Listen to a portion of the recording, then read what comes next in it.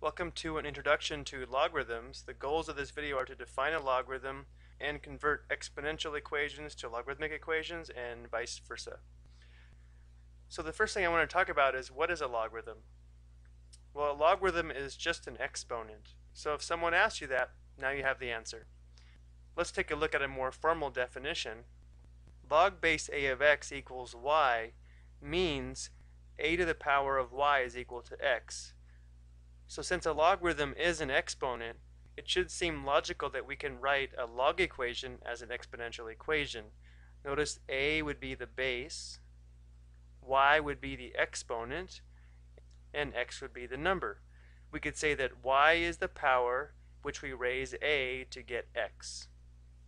And we should note that a has to be greater than 0 and a cannot equal 1. So if we have log base 2 of 8 equals 3, this means 2 to the power of 3 equals 8. And a nice way to remember that is just start with the base and kind of go around the circle.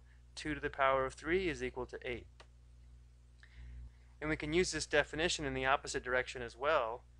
If we have 5 to the second equals 25, we can rewrite this as a log equation, where we'd have a log, the base is equal to 5, the number is 25, and this must equal 2, since 5 to the second equals 25.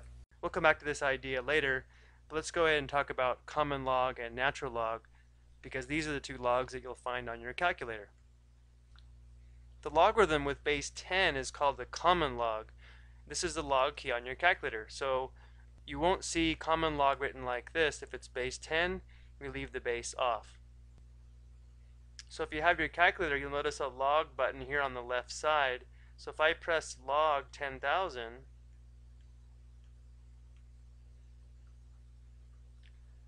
this is equal to 4. Let's go ahead and write that down. And if I asked you, why is log 10,000 equal to 4?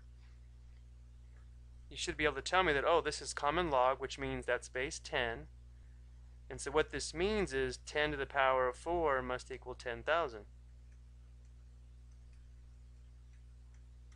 So it's great to use the calculator to evaluate common log, but I think it's important that you understand what you're finding. Notice you're finding the exponent for which you raise 10 to get the number 10,000. The second log the calculator has is the natural logarithm. The logarithm with base e is called the natural logarithmic function. This log is also on your calculator as capital L, capital N. So you won't see log base e of x. It's written ln x. So you have to remember that this just means log base e. Remember, e is an irrational number similar to pi, except it's approximately equal to 2.718. So for example, if we type in natural log of 95 on the calculator, here's the natural log key, we're going to get a decimal approximation. It's approximately 4.5539. So what does that mean? Remember, natural log means log base e, so that means e to the power of 4.5539 is approximately equal to 95. We did round this, we won't be exact, but let's go ahead and check it. So if we press second natural log, it brings up base e. We can just type in our exponent, and you can see it's approximately 95. Let's go and take a look at a few more examples. Let's take these logarithmic equations and write them as exponential equations, which means we're just going to rewrite these using the definition of a logarithm. So here's the definition, but if you can just remember to go clockwise around the equation, 2 to the third must equal 8.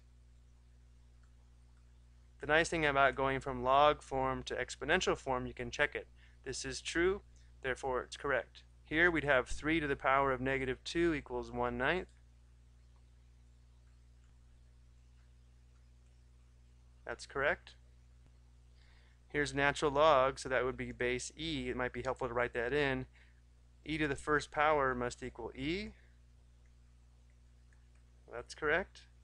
And then another common log, recognizing this as base 10, 10 to the power of 3 must equal 1,000. And let's go ahead and take a look at a couple more in the opposite direction. We want to write these exponential equations as logarithmic equations. So on this first problem, we know we're going to have a logarithm. So there's 3 key components: the base, the exponent, and the number. Well, the base is 4 down there in the basement. You can think of it being in a lower position. A logarithm is an exponent, so the exponent is 3, the log must equal 3, and the number is 64. Again, 4 to the power of 3 equals 64, and it checks. The third one, again, we're going to have a logarithm. Here it's base 10. A logarithm is an exponent, so the exponent is negative 2, the log is equal to negative 2, and then the number is 1/100. Now, there's one more thing on this one though. It is a common log, so it's not wrong to put this base 10 in there, but you'll very seldom see it, so I'm going to go ahead and erase that. Remember, if the base isn't there, we know it's common log. And the last one, it's a logarithm. It'll have a log. Now it's base e. Again, a logarithm is an exponent, so it must equal 2. And the number is approximately 7.389. Now in this one though, we have log base e. We can't leave it in this form. We should rewrite this as natural log 7.389. So this would be our intermediate step, but we want to leave this as our final answer. Okay, now you might be asking, what's the big deal with logarithms? Well, there are a lot of logarithmic scales used in real life. 3 of the most common ones are the Richter scale to measure the intensity of earthquakes is a logarithmic scale. A decibel scale to measure sound levels is a logarithmic scale, as well as the pH scale to measure how basic or acidic a substance is. That is also a logarithmic scale. So if you search any of these online, you'll notice that they all involve logarithms. Okay, so this is the first of several videos on logarithms. I hope you found it helpful. Thank you for watching.